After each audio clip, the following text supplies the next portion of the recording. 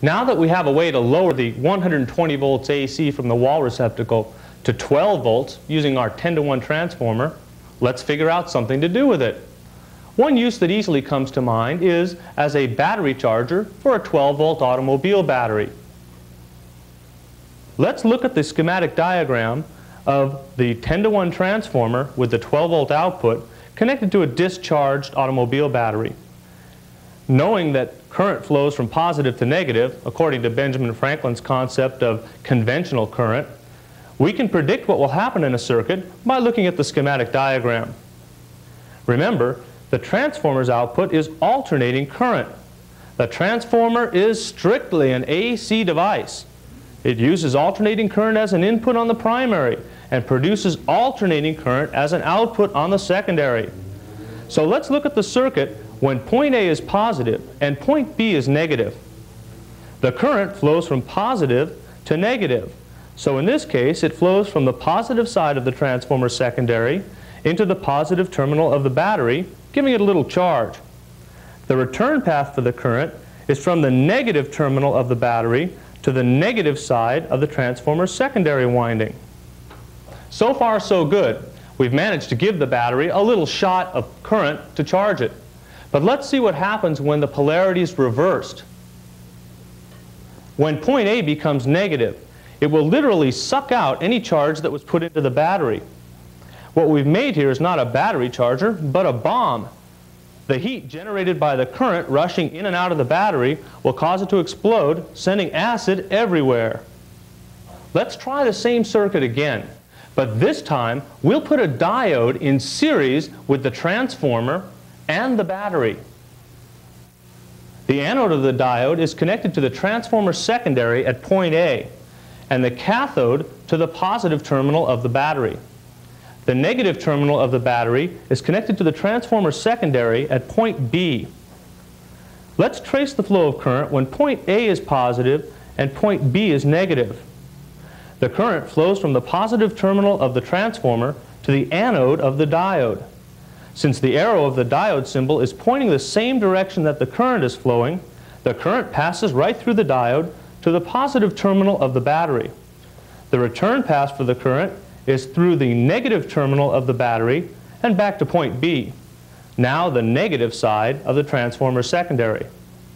Again, so far so good, but let's see what happens when the transformer reverses polarity and point A becomes negative and point B becomes positive. The current wants to flow from point B of the transformer secondary winding through the battery and back to point A. But the diode is now pointing against the current flow, and it will not allow the current to pass through itself. This breaks the return path for the current and stops the current from flowing anywhere in the circuit. Remember, we must have a complete path for current to flow in the circuit. It's a lot easier to understand how this circuit works if we look at a graph of the current that's flowing into the battery. When point A is positive, current flows through the diode and into the battery. But when point A is negative, the diode blocks the current, cutting off the negative half of the AC waveform.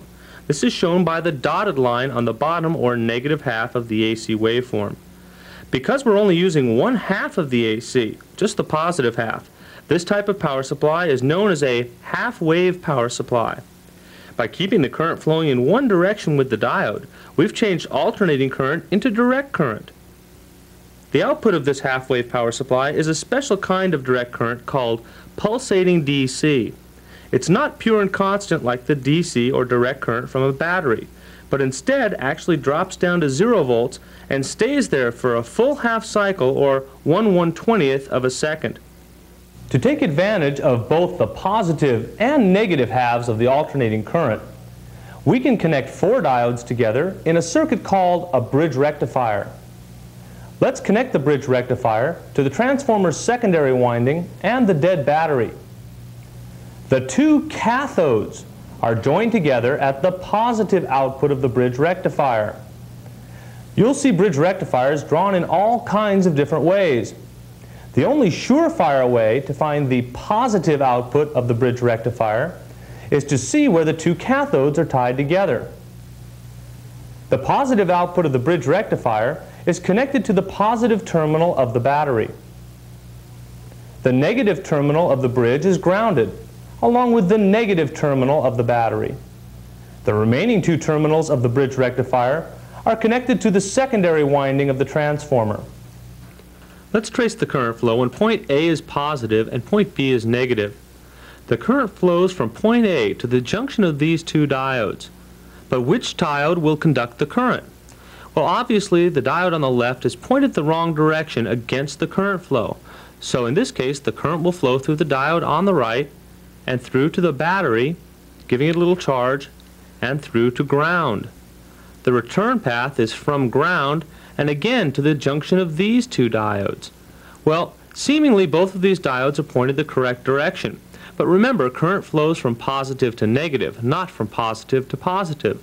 So the current flow will take the direction of this diode and back to point B, which is now the negative side of the transformer.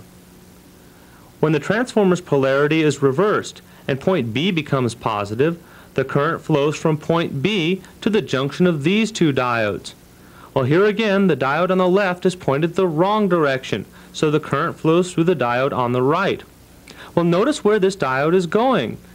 This diode is pointed to the same point as the first diode allowed the current to flow through. That is, in this case, the current flows straight through and back to the positive terminal of the battery. Instead of simply cutting the current flow off, this diode acts like a detour and allows the current to flow back into the battery, giving it another little charge. Again, the return path is from the negative side of the battery to ground and back through to these two diodes again. Remember that current flows from positive to negative, so this time the current will flow through this diode and back to point A, now the negative side of the transformer. By using 4 diodes connected together as a bridge rectifier, we can use both halves of the AC waveform and charge the battery twice as fast. This type of power supply is known as a full wave power supply. In fact, it's really known as a full wave bridge rectifier power supply because it uses both halves of the AC waveform and uses a bridge rectifier as well. Instead of simply cutting off the current when it's flowing the wrong direction, as we did with the half wave power supply, it's now rerouted by the bridge rectifier and flipped up to the positive side. Now the dead area between pulses of current is filled up with an additional pulse of current. Well, this makes the full wave power supply much more efficient than a half wave supply of the same voltage. It's important to note that although the full wave power supply is more efficient than the half wave power supply, the output still drops to 0 every half cycle. We simply have twice as many pulses as before. We find bridge rectifiers in the power supply unit of many games. This power supply from Williams Stargate has 3 on the printed circuit board. There's another way that we can make a full wave power supply using just 2 diodes. This time we'll use our center tap transformer and the 2 diodes connected in a circuit like this. Almost without exception, the center tap of the transformer will be grounded. The remaining 2 secondary leads are connected to the anodes of the 2 diodes. As with the bridge rectifier, we can find the positive output of the power supply where the 2 cathodes are tied together. The positive output of the power supply is connected to the positive terminal of the discharged battery. The return path is through ground and back to the center tap of the transformer. Let's trace the current flow in this circuit. When point A is positive and point B is negative, the current flows through this diode and into the positive side of the battery. The return path is through ground and back into the center tap of the transformer. When the polarity of the transformer is reversed and point B becomes positive, the current flows through this diode. Well, notice that this diode is connected right back up to the positive side of the battery. Again, instead of simply cutting off the current because it's flowing the wrong way, this diode acts as a detour and brings the current flow back up into the battery. The return path, again, is through ground and back into the center tap. Well, this is a way that we can make a full wave power supply using 2 diodes. This type of power supply is called a full wave center tap power supply because it uses a center tap transformer and both halves of the AC waveform. Notice something unusual about the way this power supply operates. When point A was positive, the current flowed through this diode and into the battery. The return path was back through to the center tap of the transformer. We only have used 1/2 of the transformer secondary. When point B becomes positive, the current flows through this diode and again back into the battery. The return path is through the center tap of the transformer again. This time we've only used this half of the transformer secondary. By using only 1/2 of the transformer secondary at a time, the output voltage of the full wave center tap power supply will be 1/2 of the voltage of the entire transformer secondary. So in this case, if we wanted to charge a 12-volt automobile battery, we would have to use a 24-volt center tapped transformer. A graph of the output of the full wave center tap power supply is the same as that of a full wave bridge rectifier power supply. It's pulsating DC with 2 pulses for every cycle of the alternating current. We commonly see both types of power supplies in electronic games, and there's no clear-cut advantage of one over the other. A designer may elect to use either type or maybe even both in his game. What do you suppose would happen if we reversed the direction of the 2 diodes in the full wave center tap power supply? Instead of having the 2 cathodes joined together, now we have the 2 anodes connected to each other. Well, do you remember what we said about the 2 anodes being connected together in the bridge rectifier? Remember, where the 2 anodes are tied together, we find the negative output of the power supply. By reversing the polarity of the 2 diodes, we've reversed the direction of the current flow in the circuit. By simply reversing the diodes, we've created a negative power supply. While the need for a negative power supply might not be immediately apparent to you, it will be as we look at other circuits later on in the course, especially when we look at asteroids. In the asteroids segment of the arcade school, you'll see how important those negative power supplies really are. Let's take our negative power supply and add 2 more diodes. Their anodes are connected to the transformer and the 2 cathodes are tied together. Remember, where the 2 cathodes are connected together, we find the positive output of the power supply. By connecting just 2 more diodes, we can make a power supply that's both positive and negative. It's called a split supply.